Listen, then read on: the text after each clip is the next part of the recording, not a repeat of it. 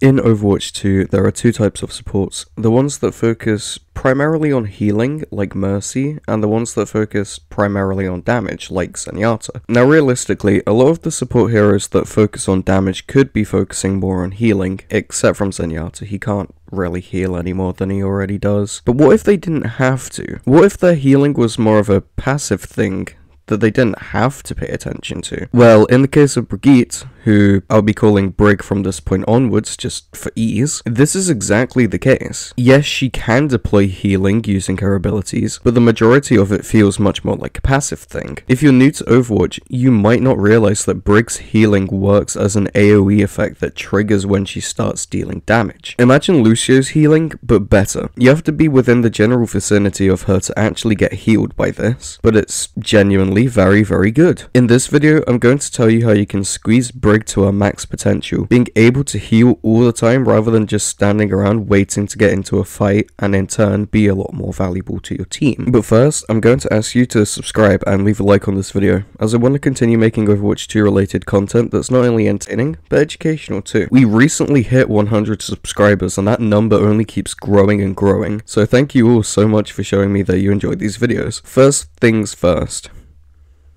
This is a little recurring section that I like to call Kit Breakdown. She has a very, very simple kit. She has a flail that works exactly like Reinhardt's hammer, except when she hits an enemy, it triggers her healing effect, called Inspire. Repair Pack acts like a normal health pack where it heals teammates, but the difference is that it heals them over time, more like regeneration than instant health. Whip Shot fires out your flail in a straight line and allows you to knock back and deal a bit of damage to whatever enemy you hit with it. And finally, her shield, which works like every other shield, except it only has 250 health, and you can bash enemies with it, dealing a bit of damage and also knocking them back. You can also use this bash as a movement thing, but I'll talk about that later on in the video. My first tip for learning how to play Brig is to understand how your whip shot works. This is all the range you're going to get as Brig, so learning how it works is going to be very useful. As I mentioned before, it can deal a bit of damage and also do knockback. So realistically, you could go for environmental kills if you wanted to, but the best thing to do is to push the enemies away from you when you're low on health or don't have your shield to use as a failsafe. The best thing about this ability is that it can trigger Inspire, allowing you to heal your teammates whilst damaging the enemy team at a range, rather than having to get in and get aggressive. From what I found in the practice range, it does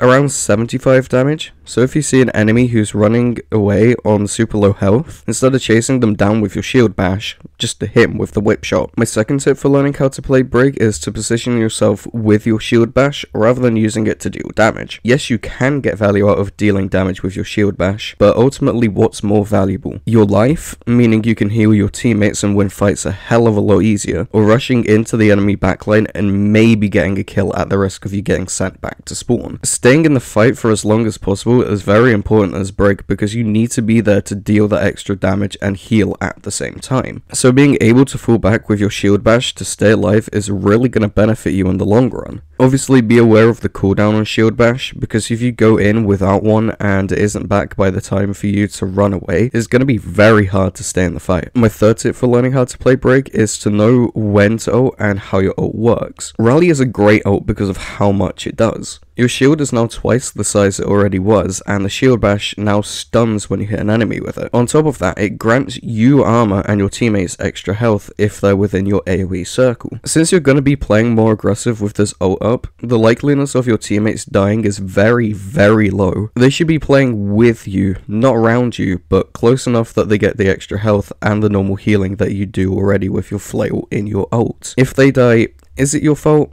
Not really. It's just unfortunate. You couldn't heal them any more than you already were. So we'll just put it down to your teammate made a silly mistake. It doesn't matter too much, you probably still rolled the enemy team in your ult. My fourth and final tip for learning how to play Brig is to play with your team. Try not to get isolated. Playing Brig is weird because as a support, you tend to play a lot more cautiously, staying behind your team to heal them rather than being in the front line with them. With Brig, it's the opposite. You should be playing in the front line because that's where the damage is, and as you know, at least I'd hope you know this far into the video, damage equals healing because of Inspire. Brig's kind of more of a brain off character where you don't have to think about healing because your healing is damage outside of your repair packs. And that just about about does it for my guide on how to play Brig. Overall, she's one of those supports that's pretty easy, but takes a little bit of having good game sense to be really good at. You need to know when to disengage and what abilities to use when and why. If you like having a much more aggressive playstyle and diving a lot, then play Brig. She won't always be the best pick because your team might choose to play a much more range-based set of heroes like Ashe and Sigma, but if your team is playing a comp like Reinhardt and Reaper, then you're gonna find a lot more value in the fights, both in terms of how many elims you're gonna get and how much healing you're gonna do. Anyways, that's the end of this video. Once again, I'm going to ask you to like the video, as it lets me know that you find these videos not only to be helpful, but entertaining. Let me know if you have any requests for other heroes in the comments below, and subscribe so you don't miss that guide when it comes out. There are some heroes that I probably won't be able to make a guide on, simply because I don't play them enough, but there are many more heroes on the list that I can make guides on than I can't make guides on. Finally, have a nice day or night if you're watching this at night, and make sure to check out my other videos. Not only will I appreciate it, but you might too.